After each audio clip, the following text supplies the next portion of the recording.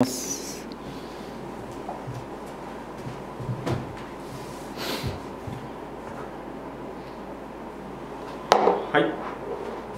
こんにちは。こんにちは。元町映画館の宮本です。ちょっとこれカメラ低くなった。ちょっとカメラがまあいいんじゃないですかね。ちょっと鏡ながらじゃ話します。はい、そうですね。では3回目ね。3回目ということで、いや待ちに待ったこの作品ですよ。来ましたね、ついに。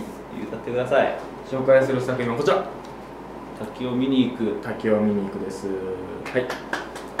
まあこれどんな作品かというと、監督は横道洋之助とか南極料理人のもう売れっ子監督じゃないですか。売れっ子監督、沖田修一監督が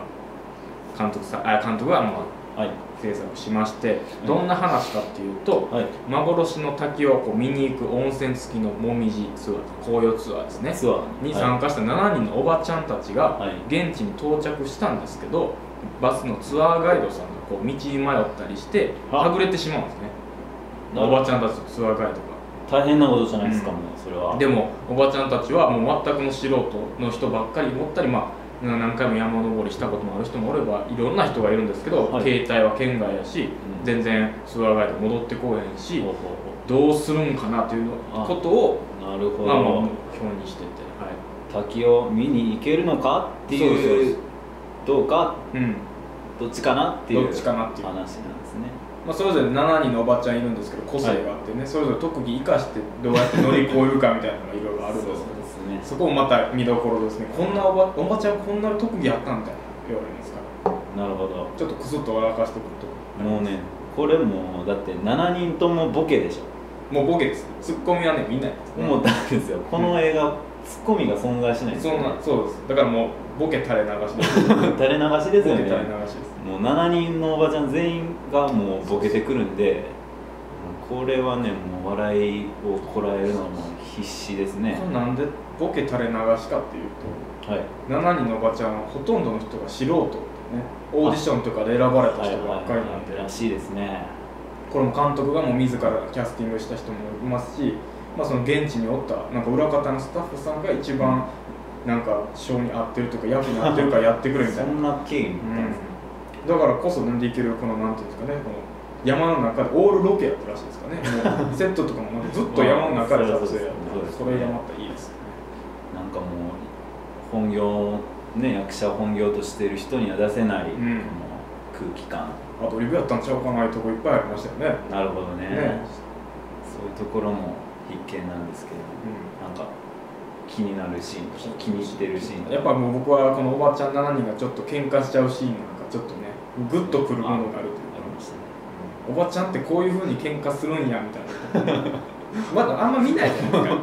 おばちゃんってこういう風に喧嘩するんやみたいな。こういうちょっと小さなことで喧嘩しちゃうんやって思う。おばちゃんのことをちょっとちゃんと分かってない人にこそ見てほしい。しかも何も助けもないから追い詰められてるから余計なんかなと思うんですよ。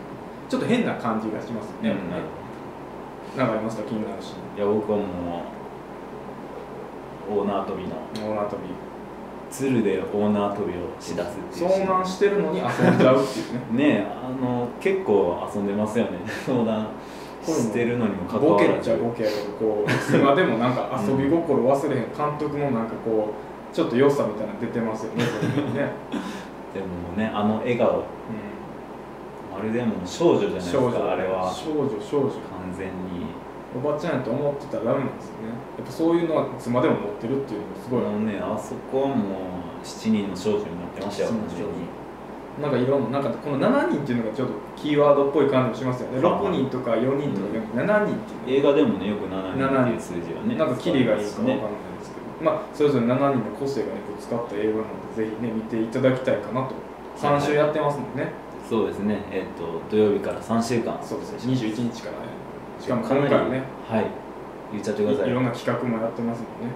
とんがりコーンをね、なんと来場者の当館で見ていただいた方にプレゼントする。このとんがりコーンがなぜ関係するのかっていうのはぜひ映画見たら分かるんで、美味しいですね。とんがりコーン嬉しいですね。嬉しいです。しかも結構大きい袋でね、箱ではないですよ。箱じゃないんですけど、袋で。ただもう来場者全員にね、一応先着順なくなり次第なんですけど、ハウス職人さんのね、ご好意ありがとうございます。しかも7人のおばちゃん割引もありますよね、ぜひまた当館に来ていただいてそちらも楽しんでいただけたらなとそうですね。もう客席をもうおばちゃんで埋め尽くしたいですね。土日特にレディースデーとかねそのありがたい話ですけど、だからね最後にシネマヒルマ今回で3回目滝を見に紹介させていただいたんですけど、毎回これにしたいと思うんでちょっと斉藤君に一発芸ってこの映画なんかちょっとオペラのね、おばちゃんが出てくるんですけど斉藤君オペラ得意っていうことを聞いてたんでちょっと一言だけ言ってちょっと終わりたいと思います。ありがとうございました。ではお願いします。